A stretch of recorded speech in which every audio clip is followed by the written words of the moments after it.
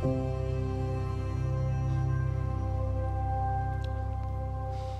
good morning, Meadowbrook Church. How are we doing this morning?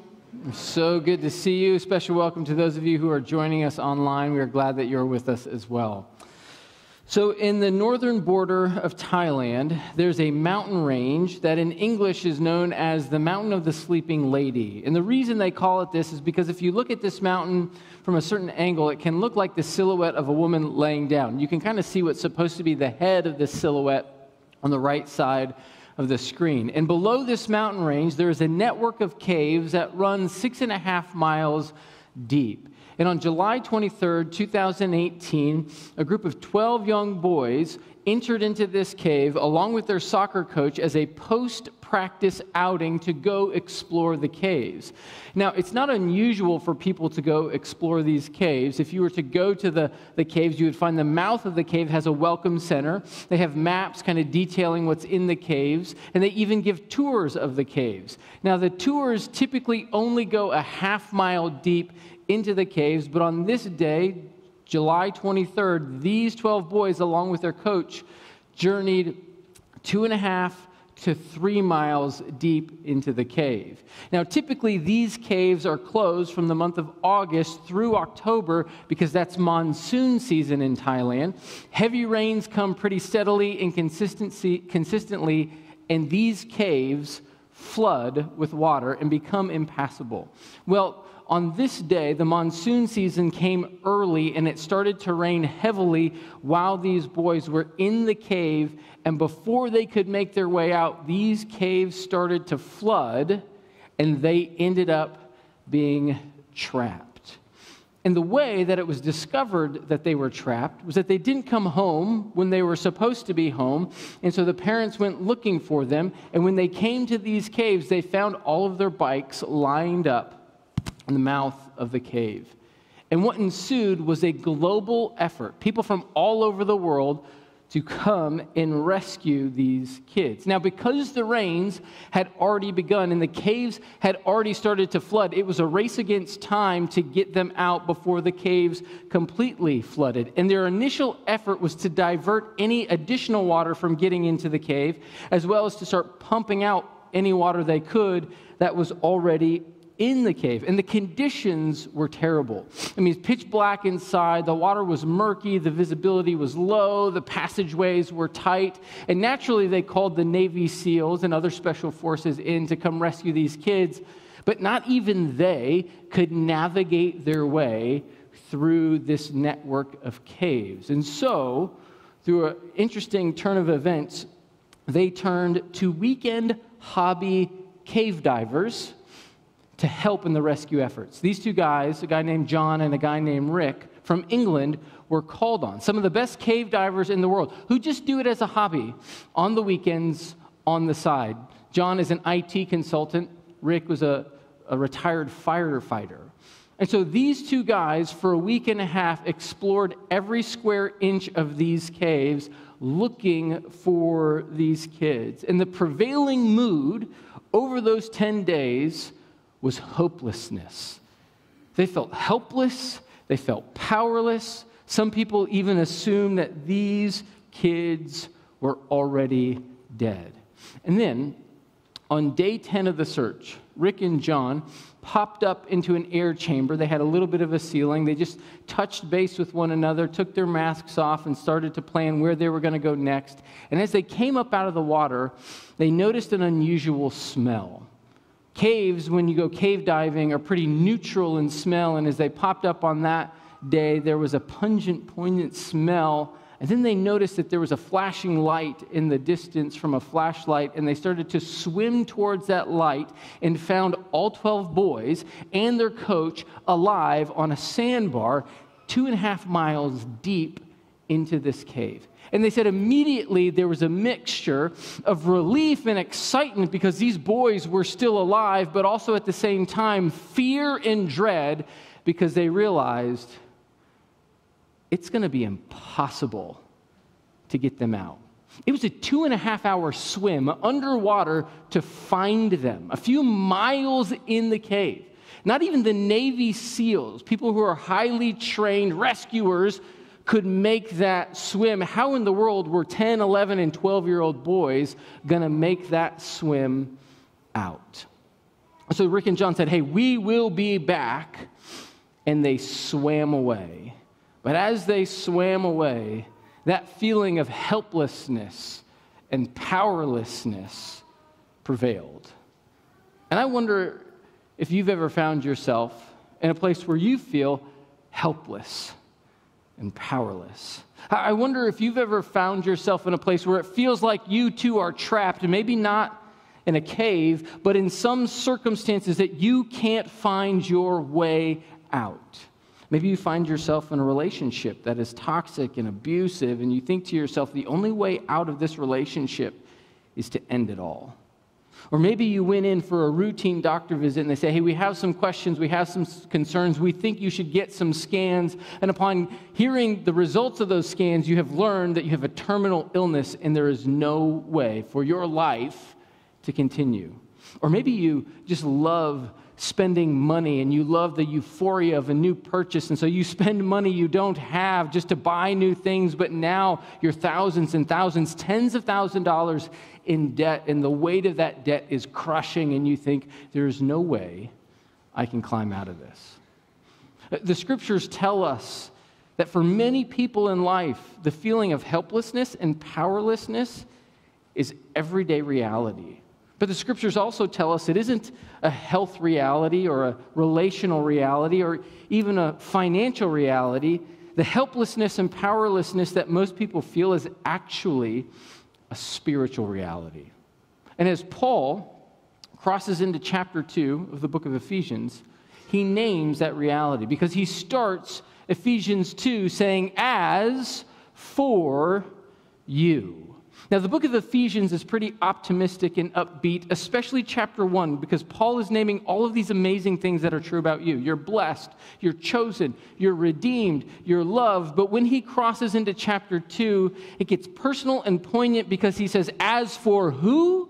As for you. Now, typically, when we read the yous of the Bible, we read them as second person singular. Like Paul is talking to who? You? Oh, he must be talking to me individually.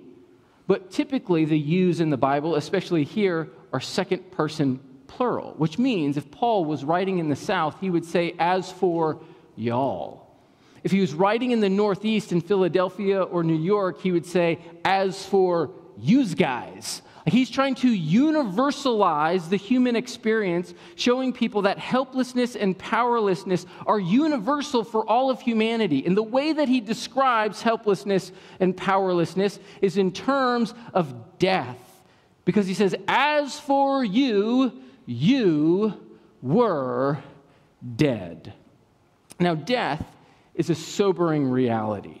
Even for somebody who has lived a long, fulfilled, healthy, happy life, somebody who had a great career, a great family life, got to travel the world and do all of these amazing things, even when that person passes, death is sobering and sorrowful. It's hard to attend a funeral and not be faced with your own mortality, thinking one day I too will be in that same position, because the statistics are not in our favor. One out of every one person dies. You can't outrun death. You can't outwit it. You can't outsmart it. You can't beat the reaper. He wins every time. But the death that Paul is talking about here isn't so much physical death as much as it is spiritual death. Because he says, as for you, you were dead in your transgressions and sins in which you used to live. Now, the reality is that spiritual death and physical death are linked. The reason we have physical death is because of disobedience and sin in the world. But Paul here is emphasizing the spiritual side of things, and what he's saying is that spiritual death is pervasive. Because of sin in the world, death, namely spiritual death, is everywhere. And he goes on to say that it is the descriptor of our present time, because he goes on to say, when you followed the ways of this world, the way of this world is marked by sin and death, and of the ruler of the kingdom of the air, the Spirit, who is now, at this present moment, at work in those who are disobedient. And again, Paul is universalizing this experience because he says in verse 3, all of us, everyone, has lived among them at one time. So what Paul is saying is that while death is pervasive, we are not actually victims of this spiritual death and physical death, but in reality, we are contributors to it. We have contributed to the breakdown and the spiritual death of God's good world. And he goes on to say the source of our sin actually comes from our desire. The source of death is from desire. Verse 3, all of us lived among them at one time, gratifying the cravings of our flesh and following its desires and thoughts. Like the rest, we were by nature deserving of wrath. Now, because of what Paul's saying here, it would be easy to think that all desire is bad. Desire is just a bad thing, especially when you pair it with what Jesus says about denying yourself as you follow him. It would be easy to conclude that desire is just bad. But the truth is, you were created to desire. The truth is, you can't not desire.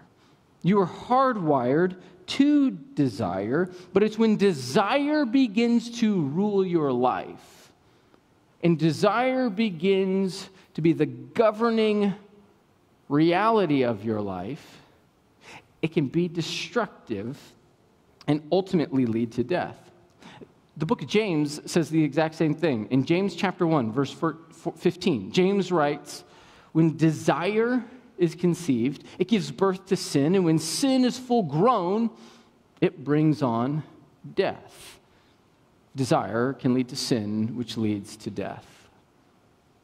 And the movie Willy Wonka actually illustrates this perfectly. I mean, this is what the movie is all about. If you remember the story, I'm talking about the original Willy Wonka, right? There's this guy, Willy Wonka, who owns a chocolate factory, a candy factory, and what he wants to do is invite 5 lucky individuals to come and experience and tour his candy factory. So what he does is he puts these golden tickets in chocolate bars and sends them all over the world. 5 tickets. Any kid who buys a chocolate bar and finds a golden ticket in their chocolate bar is a winner of an invitation to tour his candy factory. And these 5 kids get the chance to do it. And they walk in and their eyes are just so wide because he says, you can eat anything you want in here.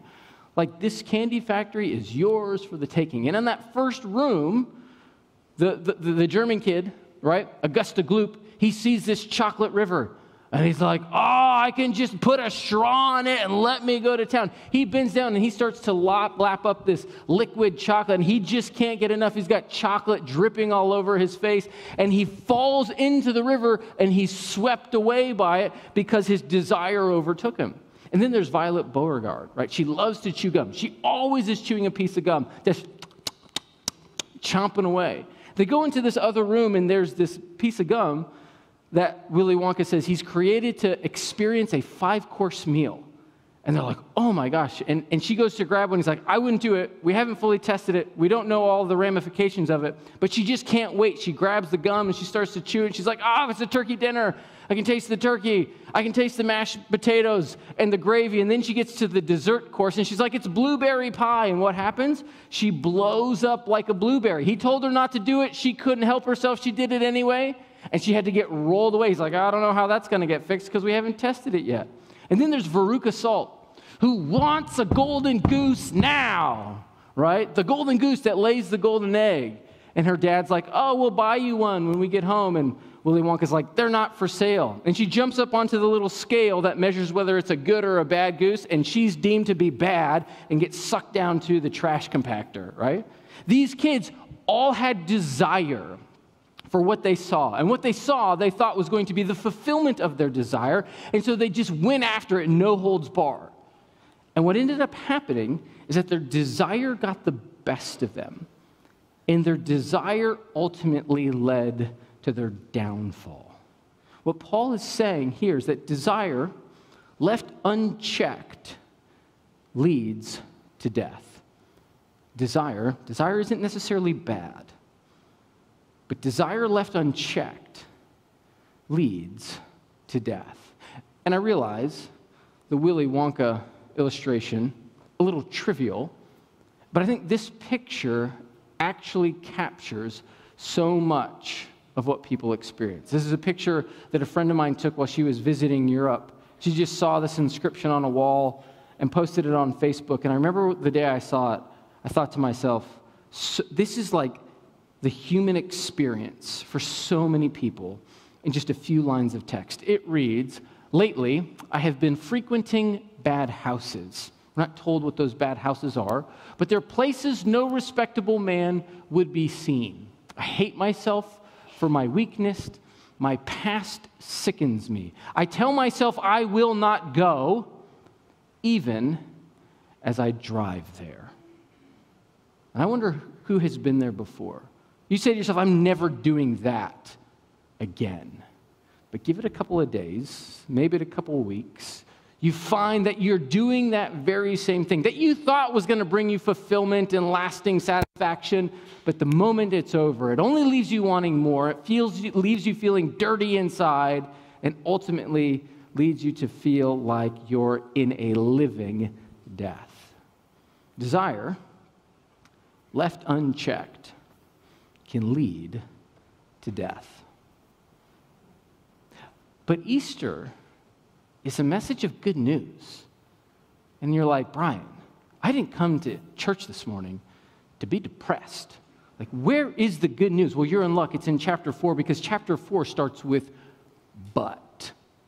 It starts with but. I love that it starts with but, because but is a contrast word. It's comparing two different things. And for all you English majors out there, maybe you noticed that all of the verb tenses in verses 1 through 3, most of them were past tense verbs. You were dead. You were. That's in the past. You're not dead anymore. You used to follow the ways of this world and of the ruler of the kingdom of the air. You used to do that. That's not true of you anymore. Verse 3, you lived among them. You lived, past tense. You were by nature deserving of wrath. These are all past tense verbs saying, even if you live in that way in the here and now, even if you find yourself climbing into a hole of death governed by your own desire, God doesn't see you that way.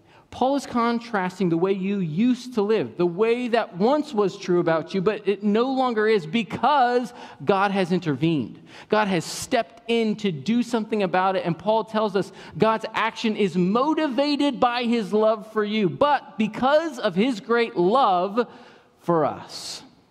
And I wonder if there's somebody here this morning who simply needs to be reminded that God loves you. Even though you've been frequenting bad houses, even though you tell yourself you will never go there, even though your past sickens you and you hate yourself, even as you drive there, God doesn't condemn you. He loves you more than you could ever know. Because of his great love for us, God, who is rich in mercy, and here's what he has done. He has made us alive with Christ, even when we were dead in transgressions. The contrast of Ephesians 2 is that you once were dead. You once were spiritually dead, but God has made you spiritually alive. If desire, left unchecked, leads to death, God's love brings life. God's love for you and for the world brings life for all who receive it.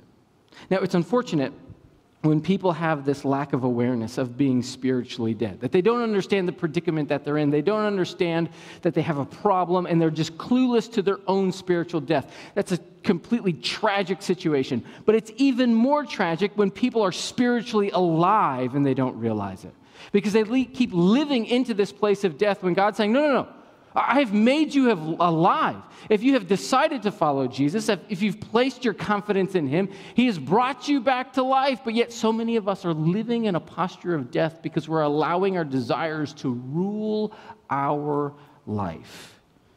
And what Paul is saying is you don't have to keep working for this. You once were stuck in sin, but you have been made new. You once had no hope, but now you have the hope of the world at your fingertips. This is great news. This is good news. This is the best news. Now, also, unfortunately, sometimes we turn the good news into good advice. Anybody here like giving advice?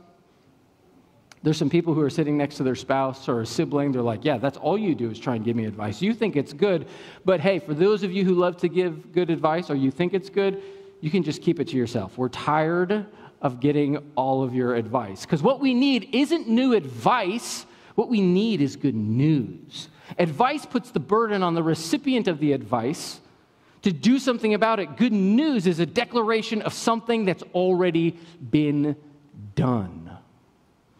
So let's say you have been given a diagnosis of a terminal disease. You go into the doctor. They might give you some advice to extend your life, to improve your quality of life. It might even be good advice. But if the doctor comes in and says, hey, guess what? We just read new scans. Your cancer is gone. It was there 2 weeks ago. It is now gone. We don't know where it went, but it is not there. That's news. That's nothing that you have done to produce that result. It's just been done. You are going to jump and skip and run out of that hospital. You'll kiss the doctor and every nurse on the way because you have just been given your life back. That is news, not advice, but news. What Paul is saying is that we need good news. And the gospel is the best news ever, that you are spiritually dead, but because of his great love for God, who is rich in mercy, has made you alive with Christ. And what Paul does next is he describes this news in terms of grace. He says this, for it is by grace you have been saved. It is by grace, not your effort, not anybody's good advice. It is by grace you have been saved. And God raised us up with Christ and seated us in the heavenly realms in Christ Jesus, in order that in the coming age he might show the incomparable riches of his grace expressed in his kindness to us in Christ Jesus. For it is by grace you have been saved through faith. And this is not from yourselves. It is a gift of God, not by works, so that no one can boast. See, what Paul is saying is that what's true of Jesus is true of you. Jesus has been made alive. Jesus was dead, but because of God's power at work in him, he brought him back to life. That's true of you. You are spiritually dead, but God has brought you back to life. The same power that raised Jesus from the dead, Paul will say in Ephesians 1, is also available to you. You have that power, that resurrection power pumping through your blood, pumping through your veins. You have been made alive. But you do have a part to play. Even though it's been done for you, it's been secured for you, you do have a part to play. Your part is to believe it, is to have faith in it. Now, sometimes we think faith is intellectual agreement.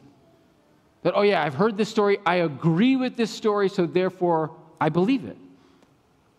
But Paul doesn't write about faith as intellectual agreement. That's part of it. But he writes about faith more as an act of surrender, letting go of control of your life, your circumstances, your situation, to put your life in the hands of God, to recognize that you actually don't have as much control as you like to think you have. You receive this new life through faith, which is surrender. So go back to the cave, right? Rick and John pop up into this air chamber. They see these 12 boys and their coach on a sandbar. They say to them, "We will be back," and they swim away, having no idea how they're going to rescue them. There's no amount of effort that these kids can put into learning how to swim and dive. 2.5 hours, by the way. It took them 2.5 hours swimming through these caves to find these kids, a total 5-hour round trip. There's no way that they're going to teach these kids how to swim and dive 2.5 hours in a matter of a day. There's no amount of effort they can put it into. So as they're swimming out, thinking about what in the world are we going to do, Rick, who is the guy on the right, the retired firefighter, he has this friend who's in Australia, a guy named Richard Harris, Dr. Richard Harris, who is an anesthesiologist. They get out of the cave that day. Rick calls Richard and he says, okay, you know our situation. You know we're looking for these kids. We have found them, which is great news, but we have no idea how we're going to get them out. Dr. Harris is also an experienced cave diver. He understands the circumstances intimately of what they're up against. And so Rick says to Richard, as an anesthesiologist, what do you think about anesthetizing these kids, sedating them, and then swimming them out while they're unconscious? And he says, that is a terrible idea. He says, I can think of 100 ways right off the bat for how that could go wrong. And Rick responds to him, but what if it's the only idea? What if there is no other way? They convinced Dr. Harris to come to Thailand. He gets in the water with them. He swims the 2.5 hours. He's like, I just got to get my eyes on these kids. I got to understand this situation. I got to see what we're up against in real time. He makes a 2.5-hour dive. He sees the kids. He says, okay, we will be back. They swim away. He gets to the mouth of the cave. He comes out of the water, and he's like, this is a terrible idea. But there is no other way. And they devise a plan. He comes up with a combination of drugs to sedate these kids, put an oxygen mask over their face. They tie their hands behind their back. They put them down face first, hoping that their airway will stay open to swim them out. And then the drugs that he came up with weren't going to last the full 2.5 hours. So they recruited 14 other divers from all over the world to come and help them. He said, I had to give individuals who are not trained doctors and anesthesiologists drugs to administer halfway through the dive to keep these kids sedated so we could get them out, hopefully alive. They were asking him questions like, is this going to be okay? Should I do this? He's like, yeah, it'll be fine. He says in a documentary, I was lying through my teeth. I had no idea how this was going to go. If you have Disney Plus, you can watch the documentary called The Rescue. It's amazing and it's fascinating. They do this. These kids, what they have to do to have any chance of living is to fully, now they're probably clueless to the magnitude of what's going on, but they had to surrender their life to the hands of these divers to sedate them, hoping that they were going to get out alive. Over the course of 3 days, they swam 4 kids out. On day 5, they swam 4 kids and 1 coach, totaling 5, all out to safety. They all made it out alive. They thought for sure they would lose 1, 2, a couple of them, who knows. But they all made it out alive.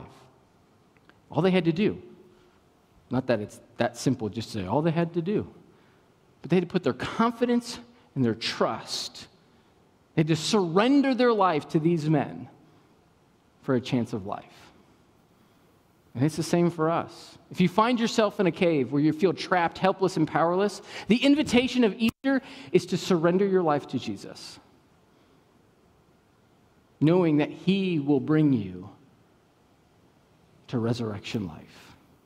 And then what that does is it gives you a sense of purpose, that your life has meaning, that it has purpose, that you were created for something more. There's design to which God has put in you, hardwired in you, for you to live according to His design and His purpose. When we just go and follow our own desire and just go after the things we want, we are breaking the purpose for God's design in our life. Do you guys remember the movie Little Mermaid, or the Disney movie Little Mermaid? Ariel, the mermaid, goes and swims throughout the ocean. She finds all of these treasures that are sunk from ships that have passed through her area. And then she brings them to the surface, and she has a friend named Scuttle. Scuttle's a seagull. And she brings these devices and these objects to Scuttle for him to explain to her what they are and how they're supposed to be used. One day, she brings a fork to Scuttle. She's like, what is this? How does this work? He pulls the fork from her. He goes, this is a dingle hopper. This is the thing that humans use to style their hair. And he puts it in his hair, he twists it around, he pulls it out, and goes, poof. Now, anybody who's watching that is like, this bird is an idiot, right? Because if one of my kids walked into the kitchen, opened up the utensil drawer, and pulled out a fork and started like styling hair with it, I'd be like, hey, no, that's not what you use a fork for, because a fork has a designed purpose for it. It operates in a certain way. And when you break that purpose to try and style your hair, you're going to hurt yourself. It's going to become a tangled mess. You're going to stab yourself in the head, because that's not what a fork was designed for. We have a purpose. We have a designed purpose in us for the way that God created us. And you're like, okay, well, what is it? What is that purpose? That's where Paul ends. He says in verse 10, for we are God's handiwork, created in Christ Jesus to do good works, which God prepared in advance for us to do. You're created to do good in the world. And again, that also raises the same question, well, what does that mean? Like, do I volunteer at the school across the street, the nursing home down the road? Do I go collect leftover grocery carts in the parking lot that are left unattended and bring them back to the store to help out the clerks there? Like, what is the good work that I'm supposed to do? If you keep reading through Ephesians 2, from verse 11 on, Paul starts to talk about reconciliation, about reconciling the world to him, that we are called to be witnesses, that we carry his love and his life, the resurrection power that raised Jesus from the dead. We carry that with us, and we are called to go into the world and help and participate with God in reconciling the world to himself. And when you see that as your calling, you've been given your life back. And God has a purpose for your life, to follow him, to serve him, to be a messenger for his good news in the world. It starts to change your desires. You end up wanting the things that God also wants. You want to see good in the world. You want to see people reconciled to God. You want to see people freed from addiction and slavery to sin. And it changes the way you look at everything in your life. It starts with acknowledging that, yes, I am dead. And left to my own devices, desire unchecked leads to death. But it's also recognizing that God has given me life through his great love and mercy. He has made me alive through his death and resurrection. And now he is calling me to follow him, to surrender my full life to him and go with him into the world, to be an ambassador for the gospel, for the good news everywhere I go. So may you see that you, through Christ, have been made alive, and that this life that you have isn't just for yourself, but may you see that it's for a bigger purpose in bringing God's life and his love to a world that's desperately in need. Lord, we thank you so much for what you have done for us, for the salvation that you have secured for us. Lord, we recognize that we are undeserving. Like it says, we don't deserve the love that you have lavished on us. We pray, Lord, that we would have a great awareness of the magnitude of your sacrifice, of the power of your resurrection, and that we would be inspired to follow you into the world, to be an agent of change and reconciliation to everyone we meet. Help us to live the greater purpose of your life and your love everywhere we go. Amen.